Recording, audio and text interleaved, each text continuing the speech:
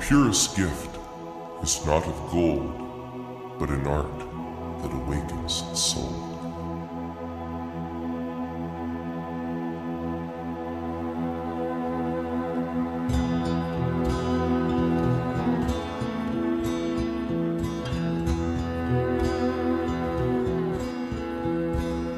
On the spring eve of 16, Charlie Russell departed from his St. Louis home, a young man whose big dreams had delivered a call to the heart.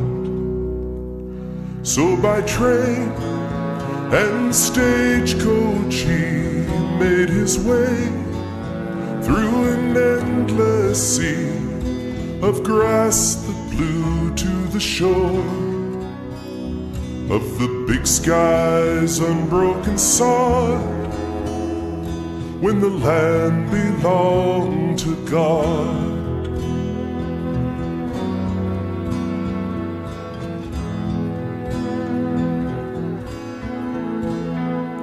A rising choir of buffalo, mountains were sentinels for creatures below, stirring tones from long ago that survived an eclipse of the soul.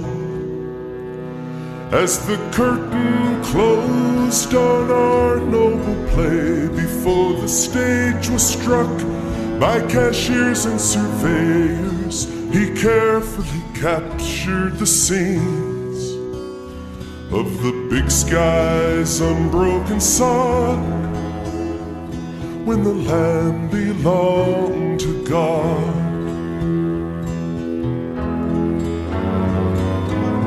Where all the wild kin of man danced in rhythm with the land, grizzly bear and gray wolf were first chiefs,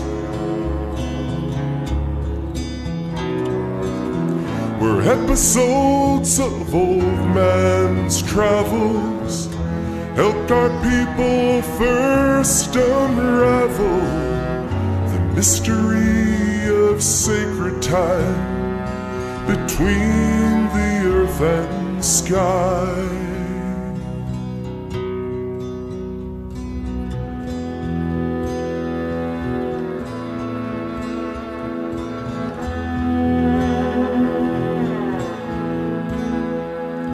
Time respects the careful hand when chosen colors adry, the vision forever stands. The purest gift is not of gold, but an art that awakens the soul. As we choose our trail up the great divide to an unknown stage on the other side, we might realign with the scenes of the big sky's unbroken sod, where the land belongs to God. On the big sky's unbroken sod, where the land belongs to God.